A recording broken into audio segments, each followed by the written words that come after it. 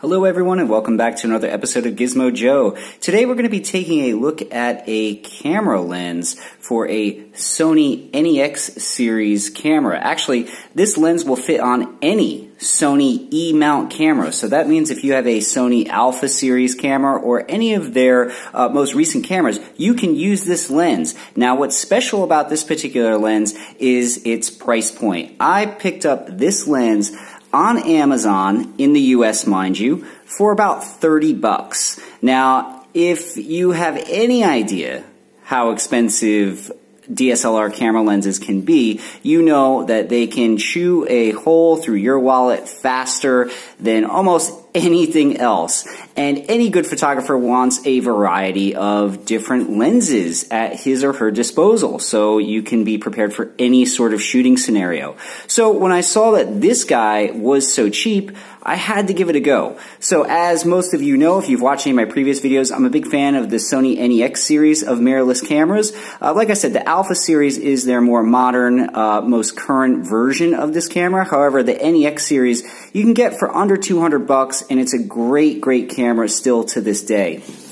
So let's have a look at the box here. So as you can see, it's not all that special. It's got a couple markings on it, but first I just want to flick it over to show you here. This is the brand Fotasy. I'm not sure if anyone's ever heard of this brand before. I sure hadn't, but I'm only an amateur photographer at best. So Fotasy may be a brand that you have heard of, but I had not. Now this is the N35. That is the model number. So if you're looking on Amazon, type that in, Fotasy N35. And what you're looking at is a 35mm lens. So it says here it's good for NEX mirrorless cameras, but I can confirm that this is indeed an E-Mount lens, so it should fit on any of your Alpha series cameras. But as you can see here, it says C-Mount, but again, E-Mount is definitely still works.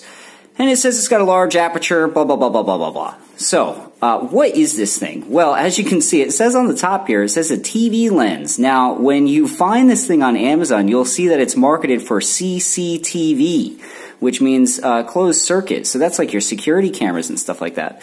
So I guess you can use this on security cameras. I'm not sure. If anybody knows, let me know. But that is not why I bought it. So let's have a look and just open this guy up. Alright, so inside, there's a little piece of paper here. I'll grab that first.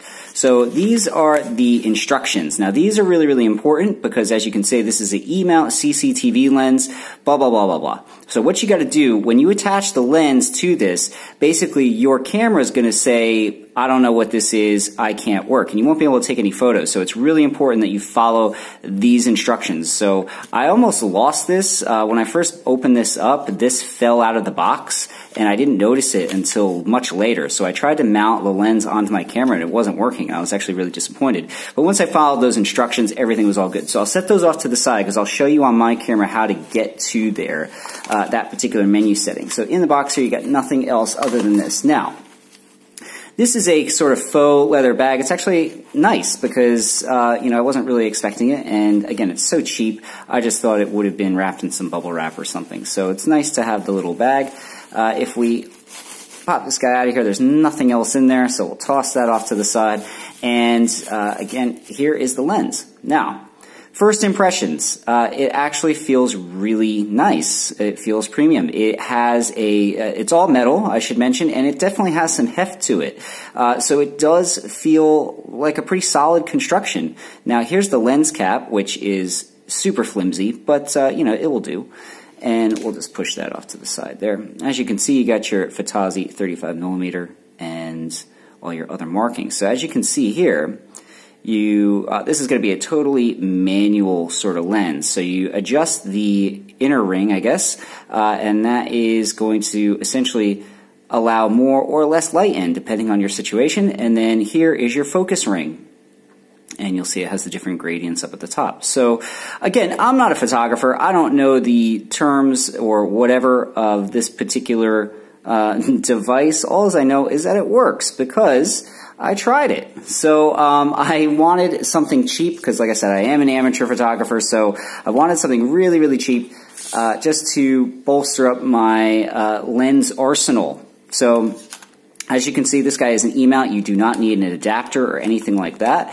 What you can see here is that, if I can get this thing on, sorry guys, it's a little bit hard to see what I'm doing because I'm trying to film at the same time, but there you go. So it snaps in fairly easily. It looks a bit funny, especially when compared to the 18 to 55 millimeter lens, which sticks out about yay big, but it is nice and compact. And like I said, you have your two rings for focusing and whatnot, and they're pretty easily accessed. So it feels pretty nice in the hand, and it doesn't look too funny.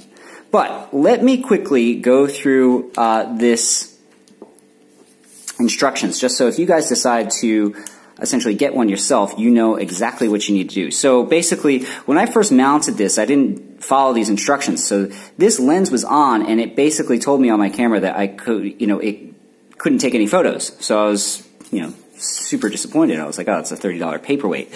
But what you need to do is switch on the camera and go to the menu button. So here you hit menu. And then what you got to do is you go to setup, so you go to the little toolbox down there, you hit enter, and then basically what you want to do is you want to scroll down to this option here, which says release without lens.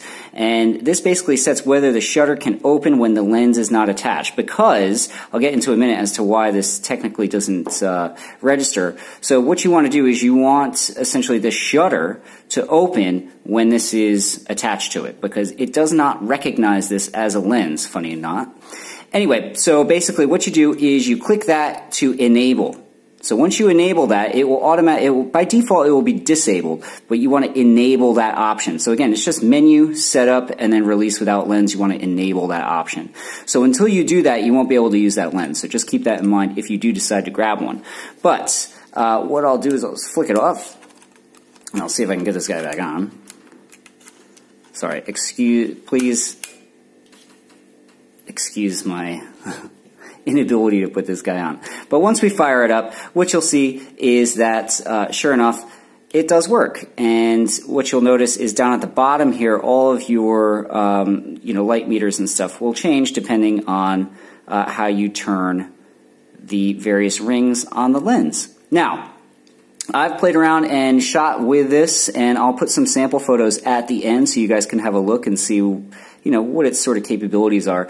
But basically, it's a weird little lens. I wouldn't say it's great for shooting landscapes. It's definitely better for sort of close-ups or portraits. But what it does is it sort of diffuses around, gives this kind of like blurry effect, I guess is the right terminology, sort of in the frame, the outer frame of the photo. And it's kind of cool, and it is definitely interesting.